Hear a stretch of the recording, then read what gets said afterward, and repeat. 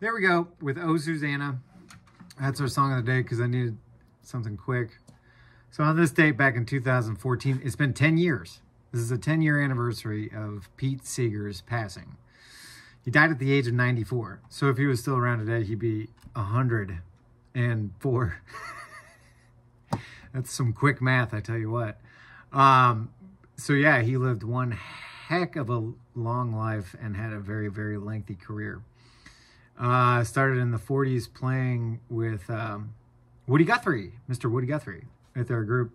Their group they had together was the Almanac Singers. Oh, and he made many regular appearances on Alan Lomax and Nicholas Ray's weekly CBS radio show. Alan Lomax, a very, very important character in music history, especially of the 20th century. That song, of course, is a American folk tune that Pete Seeger did. Is very well known for. He was such an amazing figure to bring those simple songs to a broader audience. It was not written by Seeger. It was written by Stephen C. Foster, who lived from 1826 to 1864. Many people consider him to be the father of American music. Interesting. He wrote more than 200 songs.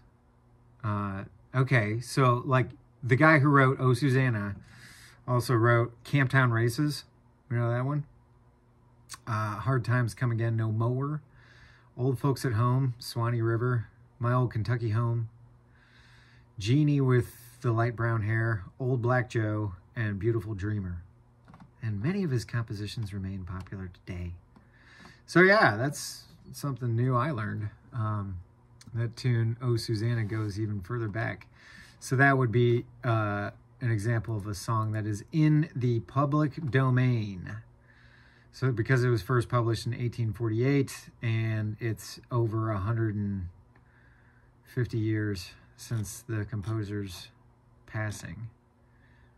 So, I mean, I'm pretty sure it's in public domain. If I upload it and there's a copyright issue, then I'll know that I was incorrect. All right, there we go. Oh, Susanna, that's our song of the day.